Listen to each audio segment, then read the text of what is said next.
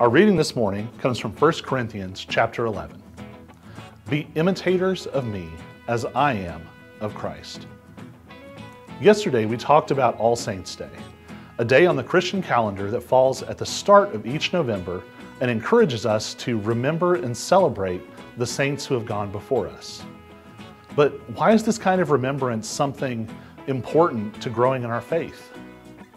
It's because we learn who God is from others.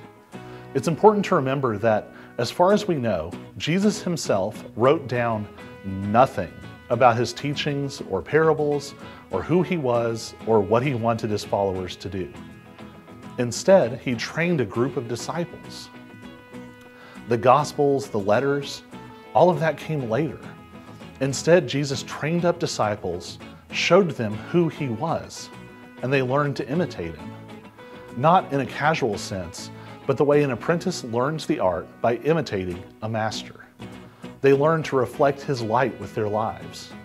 And then they became examples to others, each generation learning from the one before what it means to follow Christ, to be like Christ.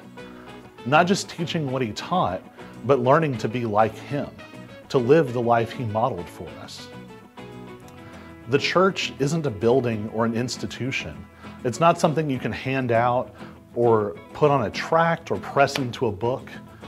Instead, it's a chain of people sharing Jesus with their lives that goes all the way back to the first century. It's a fire that is passed on, one candle lighting another. So while we remember the friends and family in Christ that have gone before us, we also celebrate their faithful work. We are reminded of our own call to share what we have learned, to demonstrate the life of Christ we first saw in the ones who came before us, to faithfully pass on the light and fire of Christ to all the world.